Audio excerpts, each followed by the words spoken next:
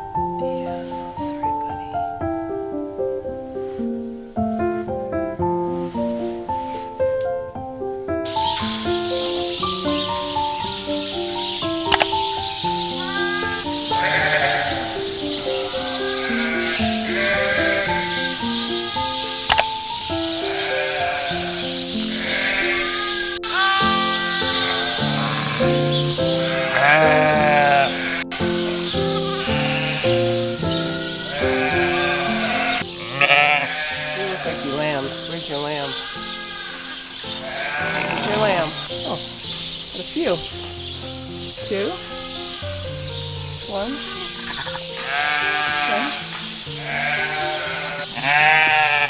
Yeah.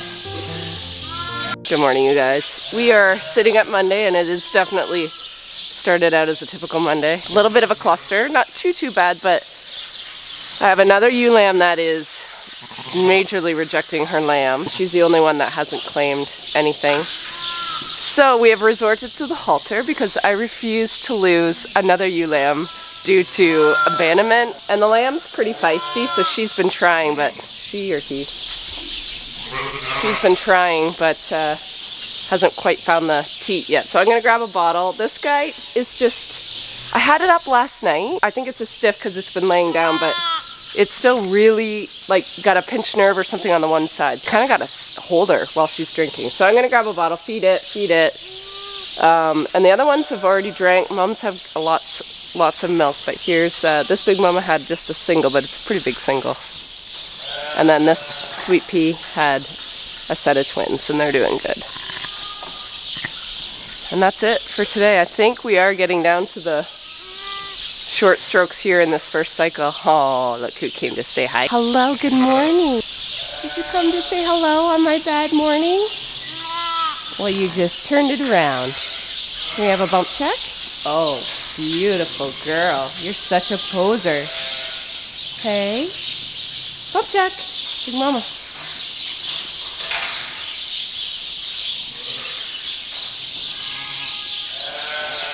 She's large. Yeah, you.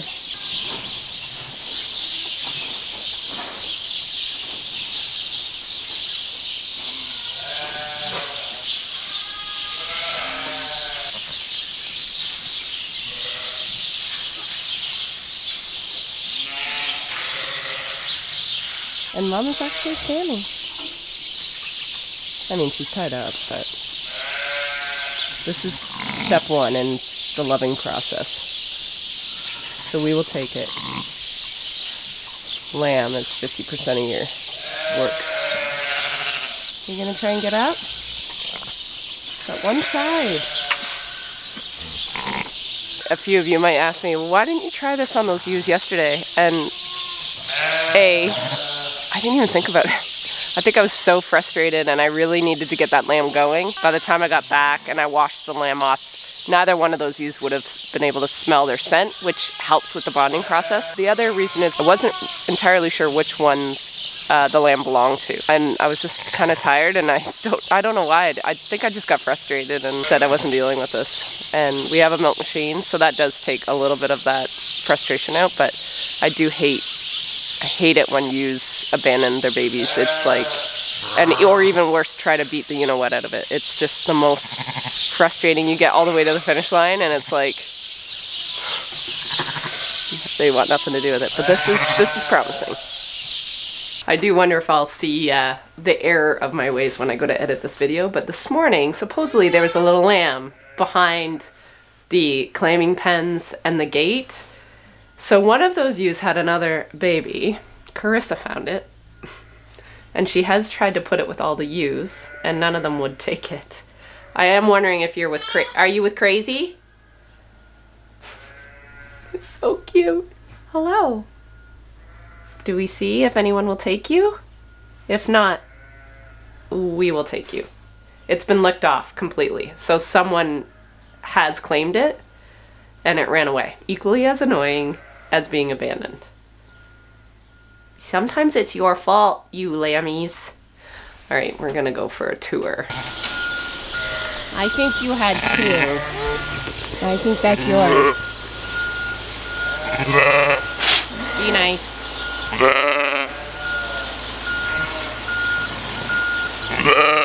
Mama.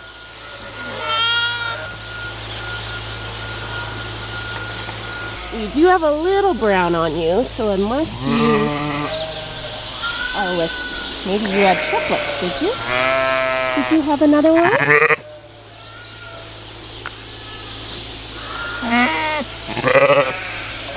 Nope. Okay, okay. Relax.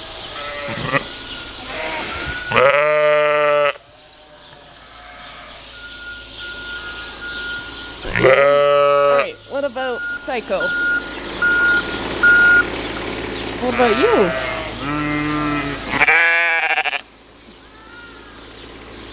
I have a funny feeling I'm gonna have 2 more bottle babies. She actually, this might be her. Because she was kind of hanging out here and circling, so maybe it did get around here and she was trying to tell me that. Oh, interesting. She might be smarter than I gave her credit for.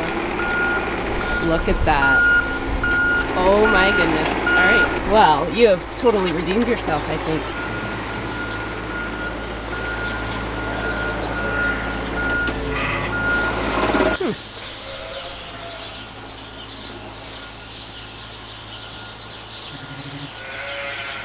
She's not as crazy. Have we found our legs yet? Alright, let's try it again. Yeah. I know, Mama. I'm trying to help. There you go.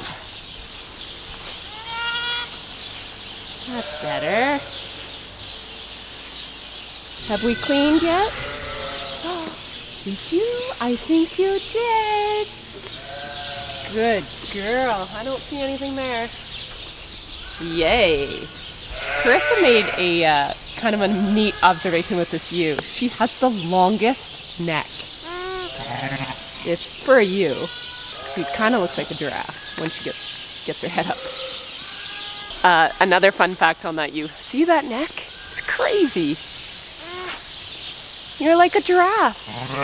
When I went to tag these lambs yesterday, I went on her pedigree to see who her mom was and who her dad was. Her mom is one of my favorite ewes. She was, she's a purebred Rito, and she was one of the first ones. She was actually the second group of ewes that I bought in 2012. So she was, her mom was born in 2011, and I think I just shipped her, like, just this past year. She had, I can't remember how many lambs, but she was quite old. And she was such a sweet ewe, and she looks just like her. She has the same face. So she's a purebred Rito. And she had triplets first time out the gate. Carissa's feeding the third.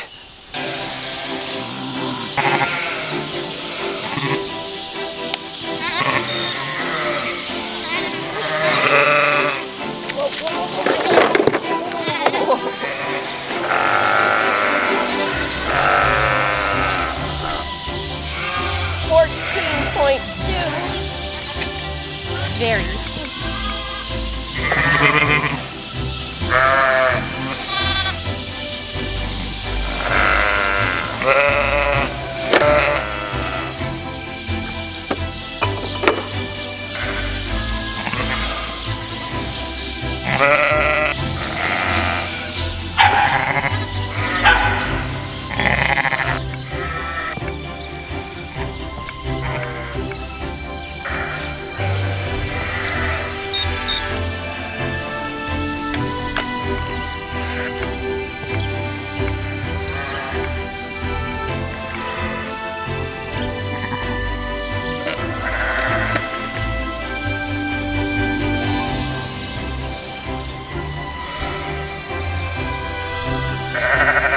I have to admit, today was a lot quicker than it has been the last 2 days tagging. We only had one ewe lamb, actual lambs. We had 2 ewe lambs that the one was stillborn and the other one is in the bottle pen. So I do have to tag it still, but I put all its information in yesterday.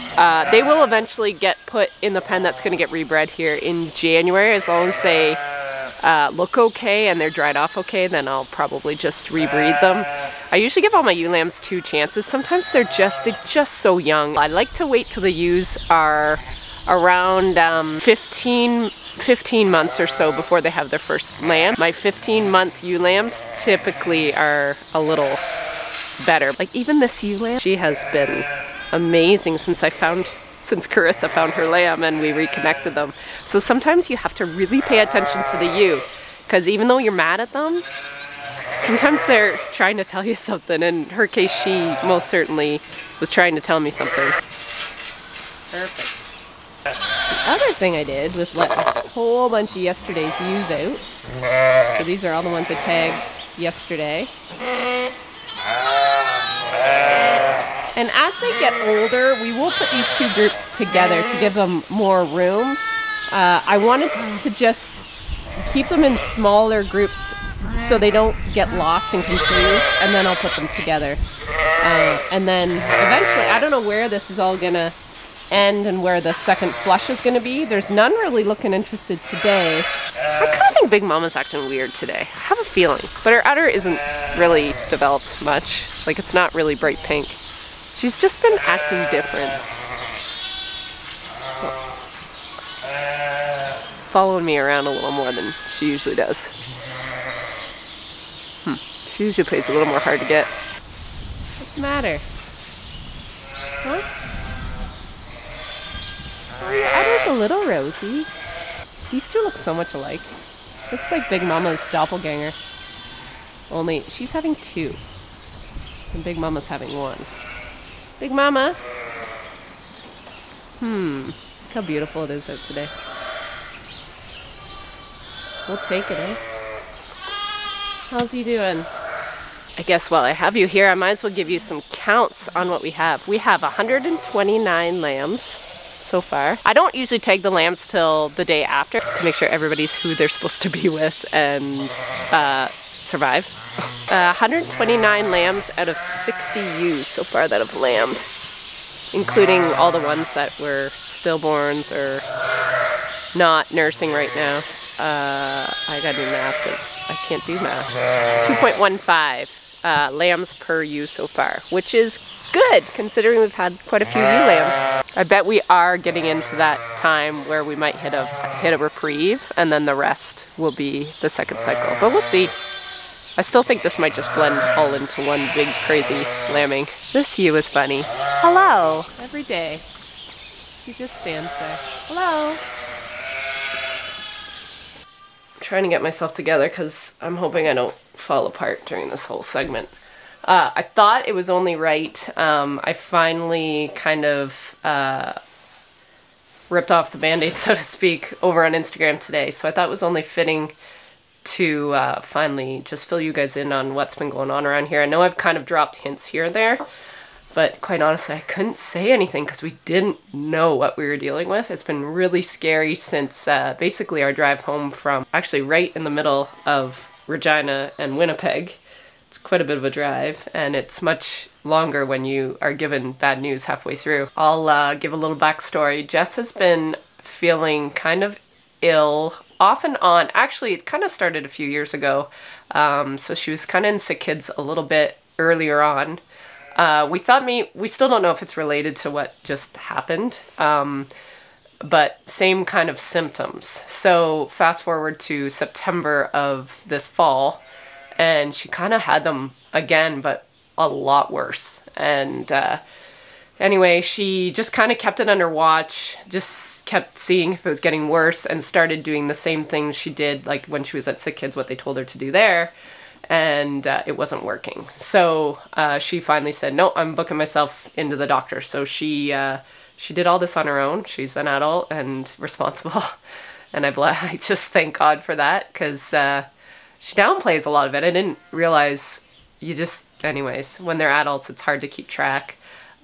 So yeah, she saw the doctor early November. They started running tests on her because it's happened before in the past, so she's had a history.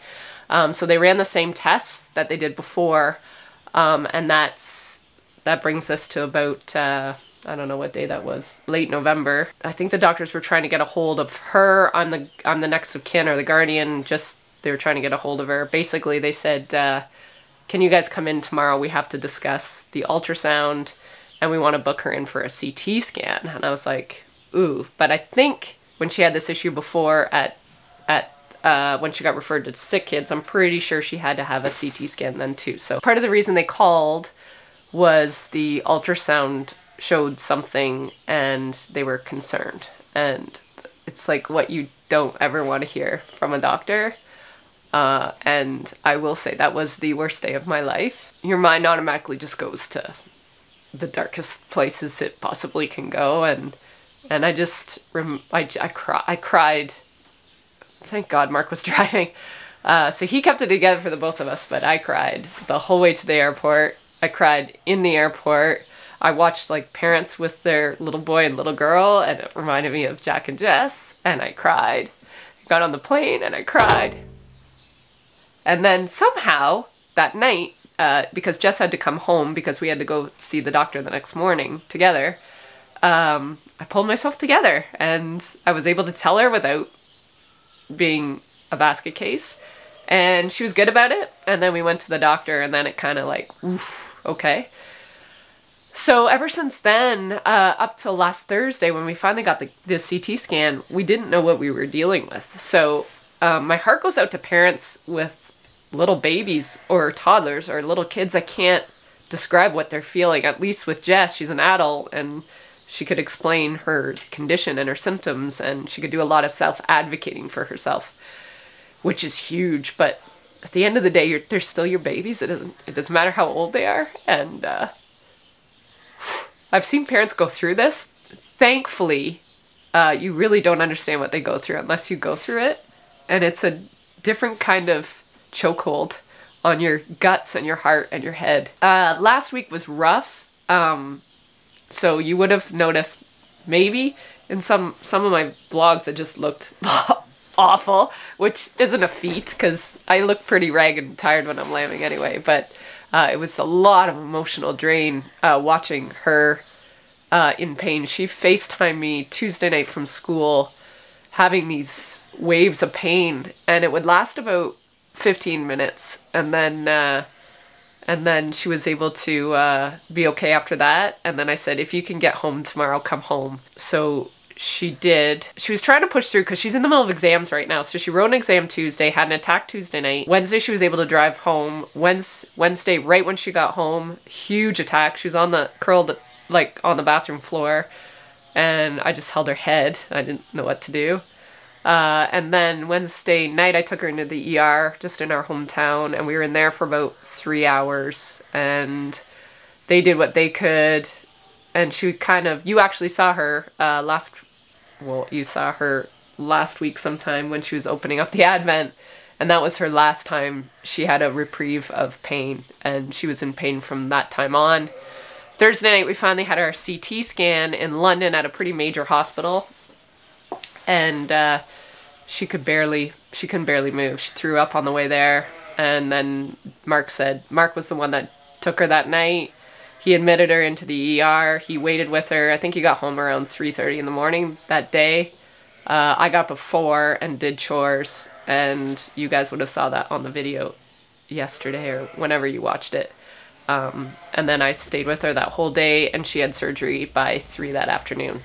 So it was pretty serious. We think she's out of the woods. The surgery was successful, but her post-op will be in 4 weeks, and then I can really talk to the surgeon and figure out everything. But a few kind of serendipitous things that happened that day when I was in the hospital with her, and it was one particular moment. I won't share it here, but in that moment I knew everything was going to be okay.